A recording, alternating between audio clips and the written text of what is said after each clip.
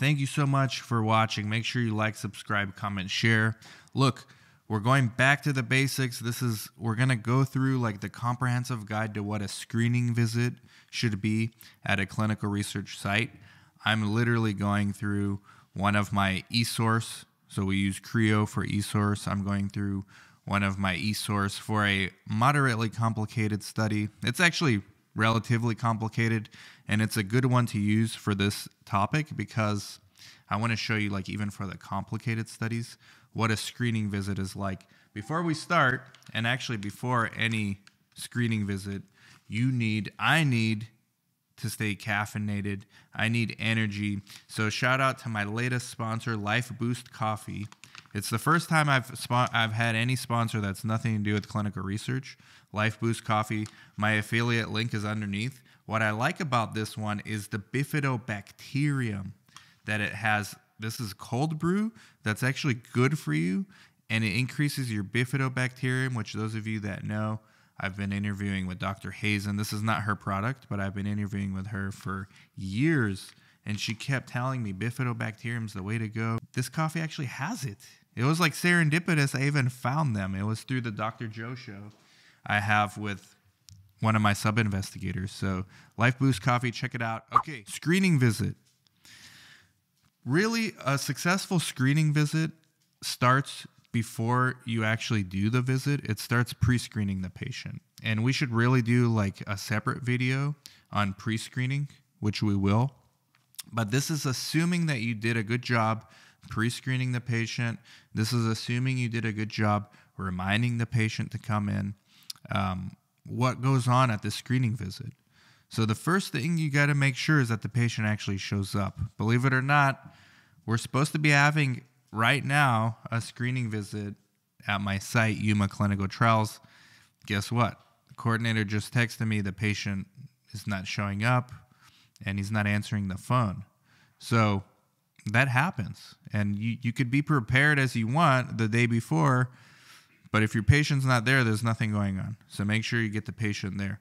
Now, provided you have the patient there, you got to start considering, how are you going to get the medical history?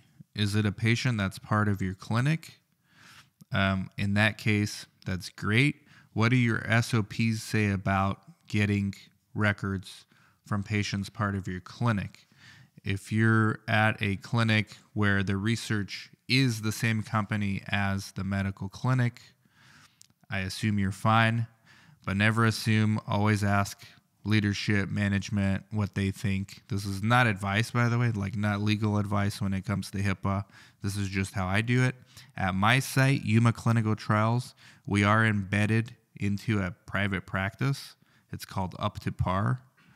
Those are two separate companies, but we exist synergistically in the same company. Our PI is the owner of both, but because they are separate companies, even when they are patients from the practice, we have in our SOP that it allows us to do that because we received training from the clinic on HIPAA training and things like that. But if that's not the case for you, make sure you do that. So getting the records is the first thing.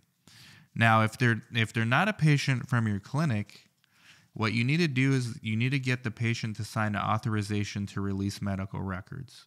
Now, normally, this authorization to release medical records, like ideally you'll get this from the patient before you even do the screening, but in many cases it's not possible to obtain until the screening date. So this authorization to release medical records, this is something that you have to obtain. You have to get the signature from the patient stating, I allow Yuma Clinical Trials. And right here, you'll see on the video a copy of this medical release, authorization to release medical records. The next thing is informed consent, okay? And oftentimes, the medical authorization to release records is embedded into the informed consent. I cannot share an informed consent with you because those are proprietary with every sponsor. And maybe we'll do a separate video just on informed consents in the future where I'm going to walk you through how to do it. But informed consent, nothing can get done technically not even that authorization to release medical records can get done without the informed consent. That's why for many sponsors, it's embedded into the informed consent form, the authorization to release medical records. Now, these informed consent forms, they range anywhere from 15 pages to, I have one study, this particular study I'm looking at, 39 pages. Generally, the more complex the study, the longer the informed consent form is. This is where you've got to make sure that you're following your SOP, your standard operating procedure at your site, because there's a lot, and we're going to get into this in the informed consent video, but you have to document your process of consent. So I don't care if it's paper consent or electronic consent, which we also use ourselves. We use both. You have to document the process of consent, and it's literally called process of consent. So generally, and again, you have to follow your SOP, because if your SOP says the PI is involved or a sub-I is involved, or your SOP might say PI or sub-I is optional, or PI or sub-I may be, there's a difference between is and maybe with your SOPs. And again, this is going to overlap into another video we're going to do later on SOPs. But as far as informed consents are concerned, at the screening visit, it's the first thing you need to do.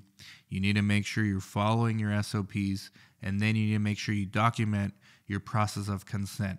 Generally, your process of consent is patient was met in a private room, opportunity for questions were asked, patient was given a copy of the consent at the end, patient was encouraged to discuss with their family members about the consent form, about the study. Patient understood that their participation is voluntary. Patient understood the safety and the risks and the benefits of the study and the study drug. You want to document all those things. It's not enough that you just obtain a signature on the consent form and that's it. You need to document that in your source, ideally as contemporaneously as you can, meaning we're going to do another video on ALCOAC, but one of the C's stands for contemporaneous, which means timely. So if you did your informed consent at 8:43, your progress note, especially if you're using eSource like we are, needs to be as close to 8:43 as possible when it comes to writing that process of consent. Meaning, if you're with the patient and you're doing the consent and they signed it, while they're signing it, you should be writing your process of consent. It's only a few sentences, but just get it in there, get it published, get it time-stamped. If you're using paper source, you don't need to worry about timestamp, but the practice of being contemporaneous is still there. So, provided there are no sub-studies, oftentimes trials have optional sub-studies where patients can opt in to another study or they can decline. You got to document that, whatever they chose. Then, the very next thing you should do as soon as they sign the consent form, you need to go into the IRT, which is the Investigation Response Technology. I believe that's what it stands for, but everyone calls it IRT. It's a system you log into that the sponsor gave you access to and training on, and you need to officially register the patient as screened. Now, in order to register them as screened, you may need their demographics, like their date of birth, their sex at birth, their ethnicity. Oftentimes, IRTs ask for different things, but it generally involves initials, date of birth, and then the system will give them a screening number. And the screening number is usually a combination of your site number. So every site for every study has a number, followed by, in order of screening, the patient number. So in this case, I'm looking at patient 136, which is our site number, and 0001, which is the patient. It's the first patient that we screened. So the next thing, and when creating this source, you need to make sure that you're following the order of the protocol. So this is assuming that your source was created properly. If you need help creating your source, my company can help you do that. for a low monthly fee. Not only will we help create your source for you, but we're going to get you studies, we're going to negotiate your contracts, and we're going to do videos on all those topics later. But it's a really good, low-cost, month-to-month service that we have. One of them is creating your source. The next thing in my order on my screening visit is obtaining the medical history. So once I obtain the demographics, I obtain the medical history. This is important. This is really important and should not be overlooked. If you don't have the patient's medical records with you, you need to get a verbal report from them. So what we do for cases where we don't have the patient's medical history with us, we have a template form that we created that you can ask your patient to fill out, or you can fill it out with them and say, hey, what's your medical history? Have you had any surgeries? Do you have any allergies to anything that you're aware of? What medications are you on? Those things are very important. Those are medical histories. The next section is ConMeds. So it's also related to medical history. What medications are you currently on? If they tell you a medication that they're on, you need to ask them what it's for. For example, in this case, baby aspirin. This patient's taking 81 milligrams of baby aspirin. That's a prophylaxis. We have the medical history on there as the reason is prophylaxis. They have another medication here. We ask them what it's for. Hey, it's for allergies. Okay, boom. Now we have another medical history. We have another one. What is this for? It's for heartburn. Okay, now we have heartburn as a medical history. We have another one. What's this for? It's osteopenia. Okay, boom. And on and on. As detailed as you can. Why? Because you need to capture this data, because every protocol, and these protocols are getting more and more complex, have prohibited medications that patients cannot be taking while they're in the study. So at screening, you really need to focus on patient safety. Are the medications that the patient is currently taking, are they allowed to be on while in the study? The answer will not always be yes.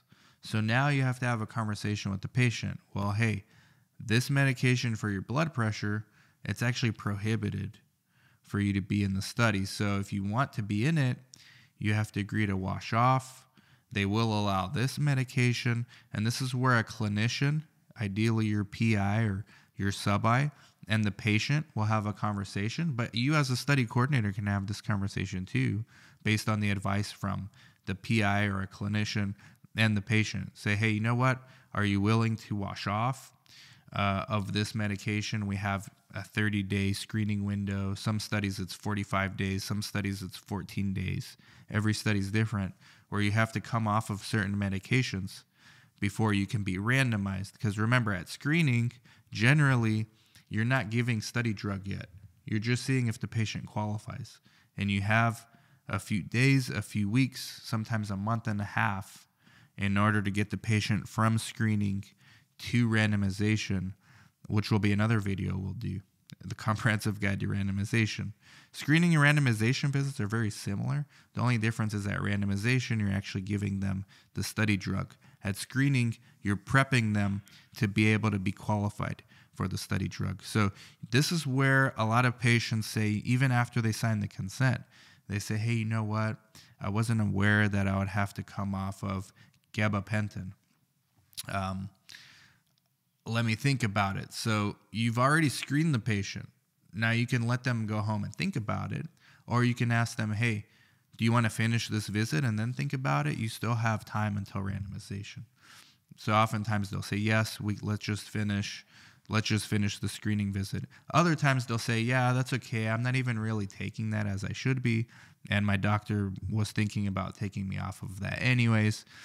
Other times the PI is the patient's doctor, and the PI will say that's fine, they're going to come off of this, and the patient usually agrees. So again, every site's different, every situation's different, but this ConMed and this medical history, probably the most critical thing that needs to be documented, mainly from a patient safety standpoint, but also from a data integrity standpoint. The last thing you want to do is randomize somebody while they're taking a prohibited medication or while they have a medical condition that is unstable or that is also prohibited from being in the study. The next thing in this particular visit was a pain scale, because this is a pain study, but you might have your own study-specific assessments here. The reason this pain scale is here next in this order is because the patient can screen fail right here. Because in my case, this is a pain study. If the patient doesn't score high enough on their pain surveys, which we will be giving them at this order in this particular study, they could screen fail right here. If they screen fail right here because they don't meet their threshold of pain for the protocol, we shouldn't continue the visit. This would be a screen failure.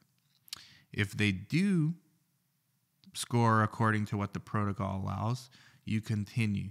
So this is why the order of assessments is important at screening, because you don't want to waste your time and do all this unnecessary stuff when you could have screen failed the patient for an assessment early in the study. Right? The next thing in this particular study would be physical exam. So this typically you need a clinician to do it. Could be a nurse, could be a physician assistant, could be a PI, could be a sub-I, whatever the PI delegates. In this case, it was our sub-I doing it. Physical exam. So everything, general appearance, comprehensive skin exam, head, eyes, ears, nose, throat, heart, lungs, musculoskeletal, neurological, lymph nodes, abdomens, extremities, knees, other. In this case, other was not done, but we have other. There should be notes here as well. There should be actual notes. In this case, I'll read you what our sub-I wrote. Patient was here today for screening visit. Subject alert and oriented ×4. Study protocol explained in detail. This is where the sub-I is doing good. He wrote a process of consent as well. Patient signed informed consent. Visit conducted per protocol. Physical assessment conducted. Reports that 1-year history of pain. Diagnosed with this particular condition. And then it goes on to describe like the physical exam, the conditions that they discovered. The next thing is vital signs. So height, weight, temperature. All these things are also time-stamped. And if you're not using eSource, you're using paper, you should still document the time. What time was the informed consent done? What time was the medical history obtained? What time were the ConMeds obtained? What time was the assessment done? What time was the physical exam done? What time was the vitals done? What time was the temperature done? What method of temperature was there? Respiratory rate, heart rate, blood pressure. And every study might ask you to collect different things, but these are standard vital signs. It would be good to have a little note here too as to who did it, or if you're using paper source, very important to document the A in ALCOAC, attributable, who did it.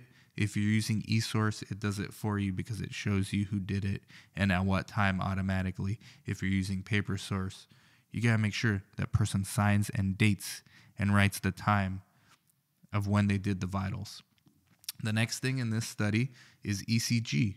And again, who did it, what time of position, time of the ECG reading, name of the person performing the ECG, and then they ask particular things about the ECG results. Ventricular rate, PR interval, QRS interval, QT interval. What did the investigator think about the ECG? Was it normal, abnormal? If abnormal, which most of them are because these machines are very finicky, was it not clinically significant or clinically significant? In this case, it was abnormal, but not clinically significant, which is probably the most common finding for ECGs. The note from the clinician said patient asymptomatic. So that's that. PI or sub-I has to sign and date this ECG. Very important. Sign and date and put assessment of clinically significant or not clinically significant. The next thing at this screening visit is the blood tests. So this is where, again, you document You get the associated lab kit with your visit. Every visit and every study has a lab kit for that visit. So in this case, it will be visit 1, screening. You grab that kit. Whoever's going to draw the blood, please make sure they're trained on the lab manual. It's important to draw the tubes in the right order. It's important to process the tubes with the centrifuge or not with the centrifuge, and to ship the tubes ambient, refrigerated, frozen, as per the lab manual. Every study is different, varies wildly.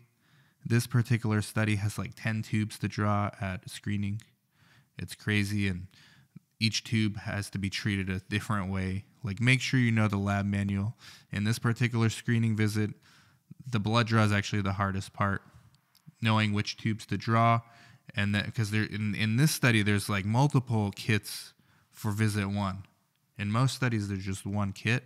In this study, there's multiple kits for visit 1, and each tube, again, has a different process. Some are centrifuge, some are not. Some are frozen, some are ambient, some are refrigerated. You have to document it all. You have to do it all the right way. You have to fill out the requisition form properly.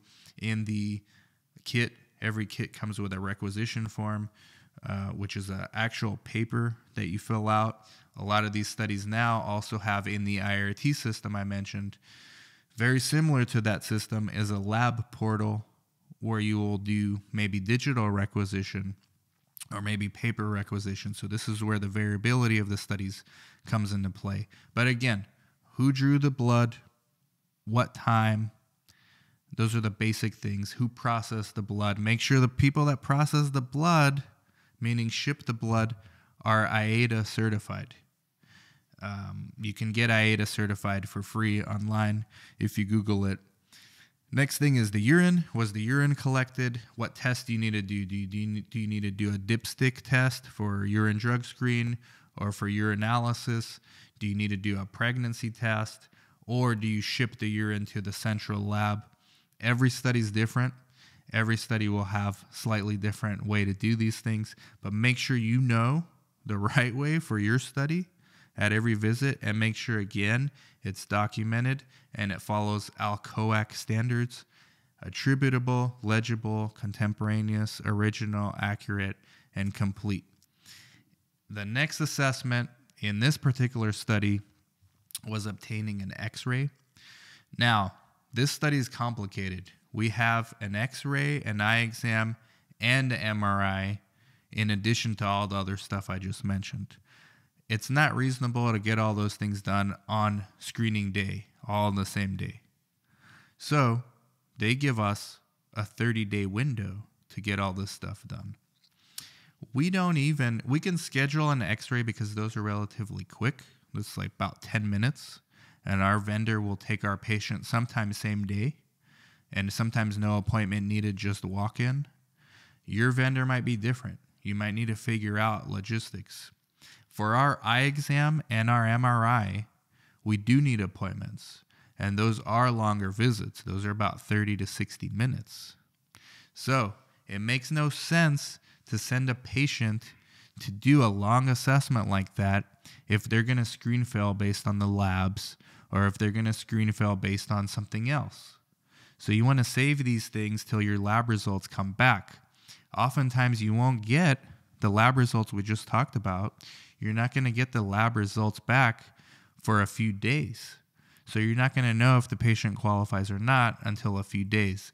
If your site uses a local lab, sometimes you can get the results same day. In either case, it still doesn't make sense to do these MRIs or eye exams or other long assessments like that, because they just take up too much time. So you can spread it out. You have a screening window, use it. Give your patient flexibility, give them options. Remember, you want to give the patient a good experience. Most likely this is their first time doing a study. This is their first experience. You don't want to make it difficult for them, more difficult than it should be. So treat them well throughout this whole thing. I should have probably prefaced this at the beginning. You want to give your patient a good experience. So all this stuff that you got to do, the patient can't know that it's stressful for you. You have to make it, if that means having an assistant, if that means having people just dedicated to making sure the patient's okay. One of the things we do for our patients, most of the time these blood tests require fasting. One of the things we do for our patients is we have someone get them a snack after we draw the blood if they want it. Then we offer them coffee, we offer them water, food, all those things. Screening visits typically take 2 to 4 hours depending on the complexity of the study. And that's without the additional assessments that your study may ask for that take longer. And then you document any adverse events, because as soon as the patient signs that consent form, you start tracking adverse events, meaning any untoward medical occurrence. So let's say you drew the blood and the patient got dizzy or got nauseous. You should document that as an adverse event because they already signed the consent form. It's obviously not due to the study drug because they're not taking the study drug yet, but it is an adverse event. Good documentation practices will say that you should document that as an adverse event. Then the visit's basically over. This is probably what I just went through is like a 2-hour process. If you include half an hour for the consent, half an hour for the blood, half an hour for the EKGs and vitals, it easily adds up to 2 hours. Talking a little bit. I always like to make the patient feel comfortable, so we have like personal conversations that are nothing to do with their visit, but hey, tell me a little bit about your family. Or sometimes they'll just bring up. Some patients are more talkative than others. And if you feel like they like to talk, then that's what makes them feel comfortable, engage. Some patients are more reserved. They don't want to talk. That's okay too. Just respect the patient, however they present themselves. Make sure you document everything. Make sure if you have any questions, ask your CRA, hey, we just did a screening visit. Did we do it right? Make sure your PI writes a progress note. Okay, every visit, but especially screening, make sure your PI writes a progress note. Make sure your PI signs the informed consent form. Even if there's not a place on the informed consent form for PI, if it's in your SOP that the PI needs to review the informed consent, make sure they sign it as well, sign and date it, ideally the same day. If they're not available that day, make sure the first day that they're back that they can review the informed consent form. That progress note is super important. If your PI can't do the progress note, make sure your sub-I can do it, but make sure your PI has oversight. As soon as you get the lab results back, PI should sign and date those labs and assess those labs when they come back within 2 to 3 days for clinical significance or of any abnormalities. PI needs to sign and date it.